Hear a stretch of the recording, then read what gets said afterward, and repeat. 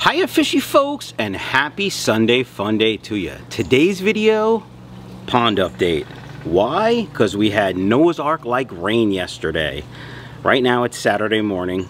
It's 7:06 in the morning.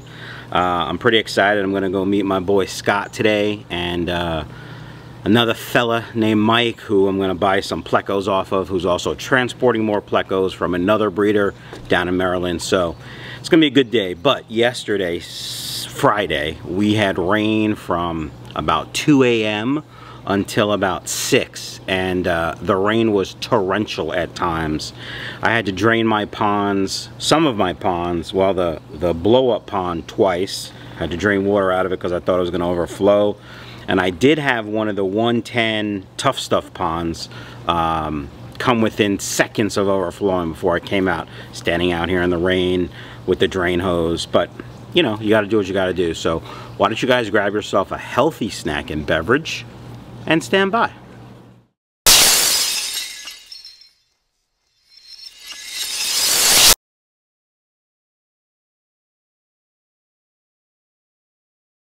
All right, fishy folks, here is the inflatable pool. I drained the water twice below, so see where the white and the blue meet right there. I drained it twice so that the blue, if you can look over here, you see how, I mean, cattywampus it is, but you see how there's white and then blue and then there's that seam. I drained it twice to that seam, and that's where it's back. So, well, fishy folks, it's been raining like Noah's Ark here in South Jersey since about 2 a.m. It is now almost 12 in the afternoon, and I came out, or I looked at the pond through the window, and the water was in between the white and the blue. And so I'm draining some water out of the bottom drains. You can see there and there. And I'm going to drain a little bit more, and hopefully we don't have a problem because it's supposed to rain until tomorrow. The other ponds are pretty full as well. We're not supposed to get rain. It's supposed to be hot as balls the next couple days. So I'm not going to drain it. I hope evaporation will take place. But let me give you an example of how much rain we had. Here's a whole new video. It's going to be surprise, surprise. A new 100-gallon Rubbermaid tote. And I put it out here Thursday night. And that's how much water we got. So, I don't know, what's that, 3-4 inches of water in the bottom. And that's it. So I got to empty this out because I don't want rainwater in there in case, you know, an alien gets in there. But whole new video about this. So act surprised when I do that video.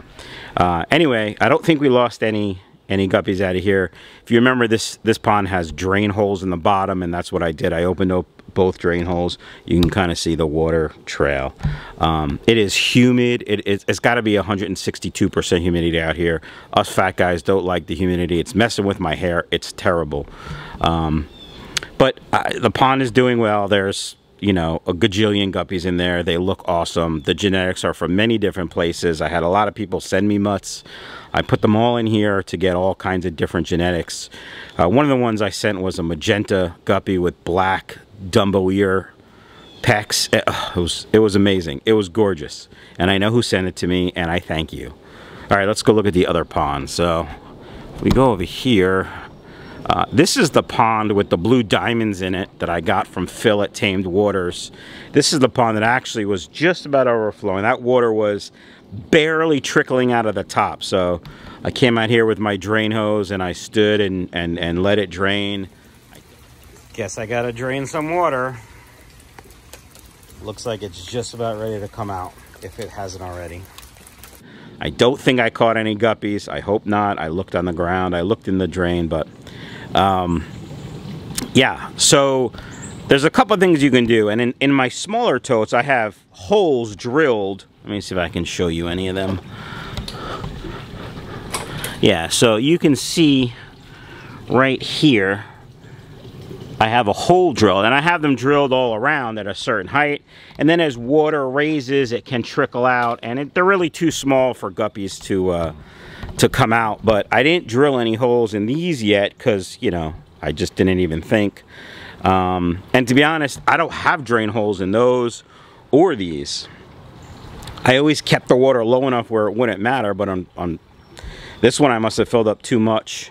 And I don't know if you remember this one, but this one was at least 4 inches lower. Man, look how great the plants are doing. My boy Keith from KG's hooked me up, and he said, I'm going to send you plants that I can't sell. They'll bounce back. And 2 weeks later, they have bounced back spectacularly. Also, the duckweed has taken over, which is a good thing. I like duckweed in the ponds for two reasons. One, it creates shade, and two, and most important, it's a natural filter. It will suck up the nitrate like you wouldn't believe, and that's how you know that your ponds are healthy or your tanks are healthy. If duckweed is manufacturing itself, it's good stuff. Anyway, that's enough about that. The other ponds are doing well. Let's take a look over here. Look at these. Look at these guys. Let me. So look at these water hyacinths. Now here's why you want the water hyacinths. Lots of duckweed. You got these little plants that Keith sent me. I don't know what they are, but they're great. So look at the water hyacinth, right? You see these hanging down roots? As they get bigger and deeper, that's where the guppy fry hide and chill out. So, you know, like those are getting nice. Obviously, they get much, by the end of the season, they'll be much longer, but you know, they've only been in here about a month. So this is a mutt pond. I have 4 mutt ponds. Well, 3 mutt ponds, 2 mutt ponds, and a massive mutt system, which is this, about 150-gallon system. These are, if you don't remember, these are the 60-gallon Laguna totes and the 27-gallon Home Depot sump that I built. This was the first thing I made last year, and I really like it. It's a very simple waterfall system. The 60-gallon Laguna tote then drains into that tote, then drains into the 27-gallon Home Depot tote, and then a Eco 396 pump, which is my favorite pump. I'll put a link down below for Amazon. It is an affiliate link, but it is a great water pump for the hobbyist. You can use it to change water in tanks. I just talked my buddy Joel into getting one, so he can use that to change water. You can use it to move water. You can use it to fill empty tanks, whatever. But anyway, then the water comes up through this little pipe and into here. Now, I don't have any air stones in here. This is just simply natural filtration, and the water movement is what breaks the surface tension of the water and creates oxygen, added oxygen if needed, like if it gets hot. So, I mean, look at these water hyacinths. My goal, that's pretty cool when you do that. Anyway, my goal is to have it covered with the floating plants. That'll give enough shade and hiding spots for the guppy fry to easily survive. Some of you may say, Mike, what's that water over there? That's gross. Yes, but if a dragonfly is going to come, I want to give them easy access to water to drop their nymphs, not put them in my tubs if somehow they can get in. I do need to work on this lid and that net top.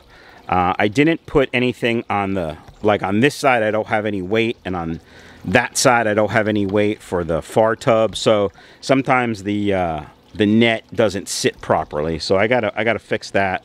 I did buy materials which are right there, and that's messy. There's the garden, it's the wife's. Anyway, what else? Oh, how do you avoid the overflow? Like I said, I have holes in here. I'm going to drill some holes in these 2 tubs and probably these 2 tubs. I do have to drain some water out of that when I get around to it, because that was really close to overflowing as well. Obviously, I can't drain water out of the inflatable guppy pond because, or I can't drill holes because, it's inflatable. But what I think I'm going to do is drain water down beneath that seam and then try to put air in the top ring again. Not sure I want to do that, because if that doesn't work, it's going to deflate pretty quickly because of the weight of the water. So if I do that, you're going to have to wish me luck. I may or may not film that, because that may or may not be a disaster. All right, you guys want to see some underwater footage of guppies? I think you do. So I'm going to go grab the GoPro. Yes, I use a GoPro Hero 5 Black Edition for my underwater footage, and it's all in 4K as well. So anyway, I'm gonna go grab the underwater stuff, you guys can take a peek. Do me a favor, check out my website, michaelsfishroom.com. A lot of new things coming to the website soon, so check back often. There will be more plecos and my import order guppies. They're done with quarantine now, so I'll be getting them up hopefully in the next day or two so you guys can order them and they can ship. All right, enjoy the underwater footage, guys.